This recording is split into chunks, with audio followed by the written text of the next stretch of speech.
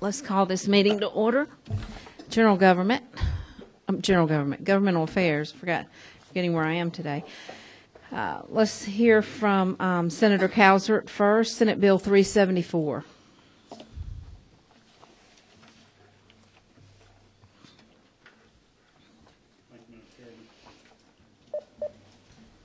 Sure, I'm on here. You're on.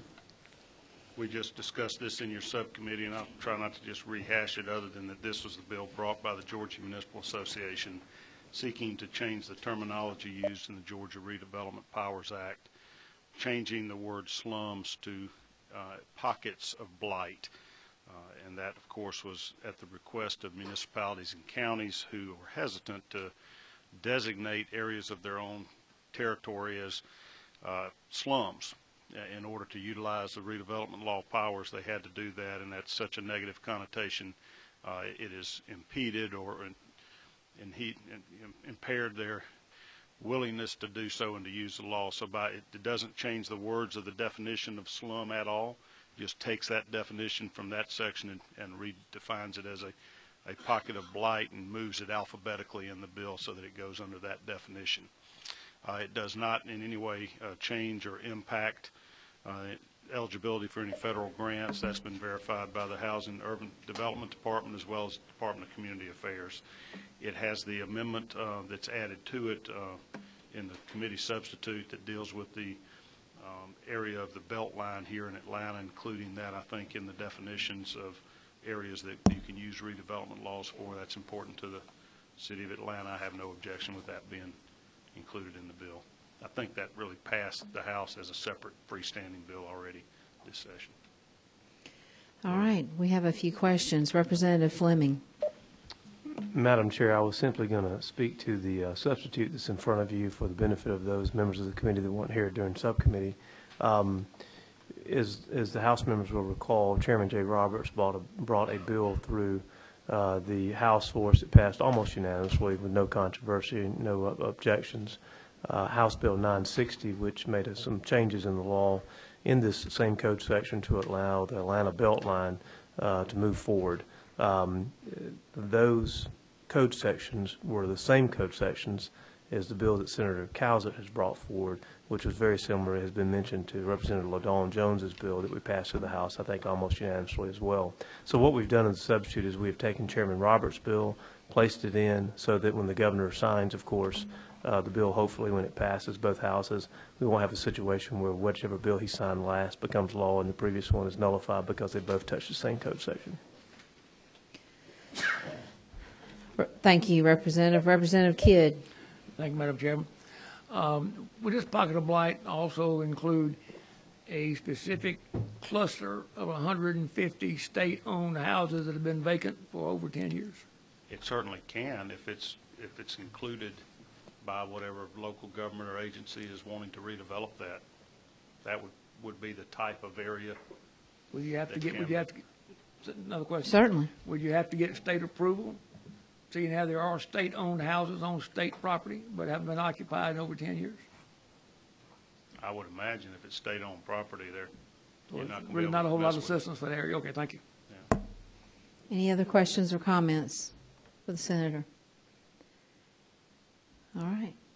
Anyone interested in making a motion, perhaps? All right. We have a motion and a second. All in favor? Oh, excuse me. Any other discussion? All in favor, say aye. Those opposed, no. All right. Congratulations. You move on to rules. Senator McCoon, Senate Bill 346.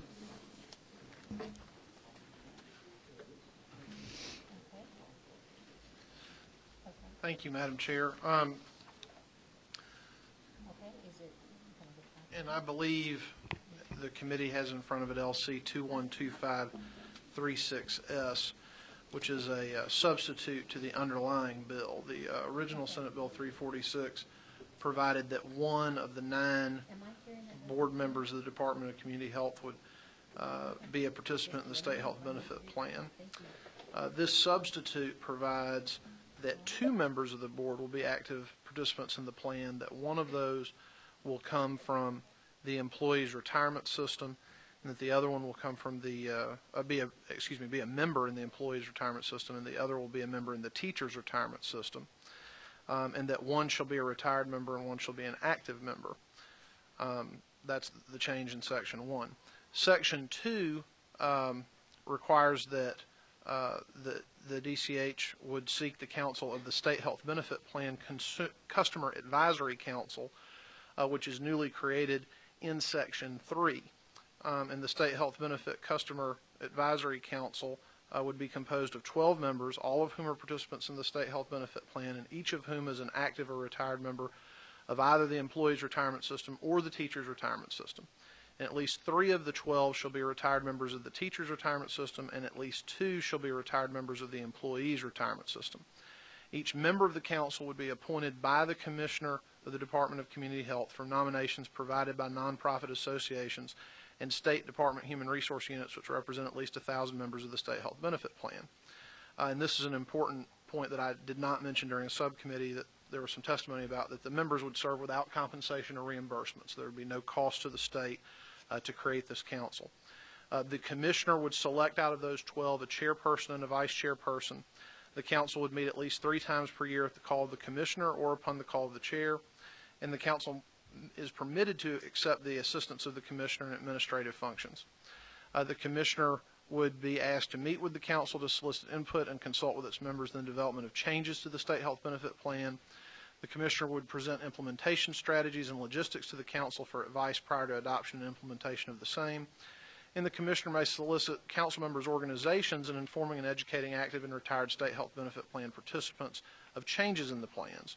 And finally, the commissioner would provide the council with all departmental State Health Benefit Plan recommendations to be made to the board, and provide the council chairperson the opportunity on behalf of the council to make comments to the board prior to the board taking action on such recommendations.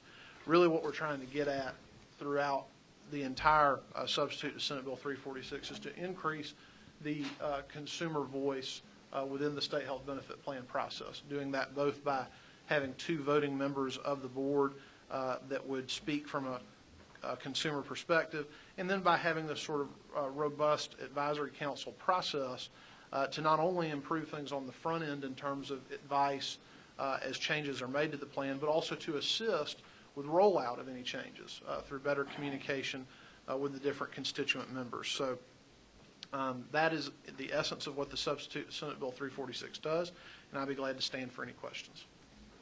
Any questions from the committee? No questions. Great job, Senator. I think I've heard this already once today, though. All right. What's the pleasure of the committee? Motion and a second. Any other discussion? All in favor say aye. Aye. Those opposed, no. Congratulations, Senator. You move on to rules. Thank you. Excuse me, by substitute. Oh, yeah. I need to, perhaps Representative Brockway might be willing to do that. He would be glad to, yes. So Representative Brockway on this one, and the senator, he's already left, hasn't he? I'm sorry, Greg. I'm sure we'll have someone who would be delighted to carry it. All right. Well, with that, the meeting is adjourned.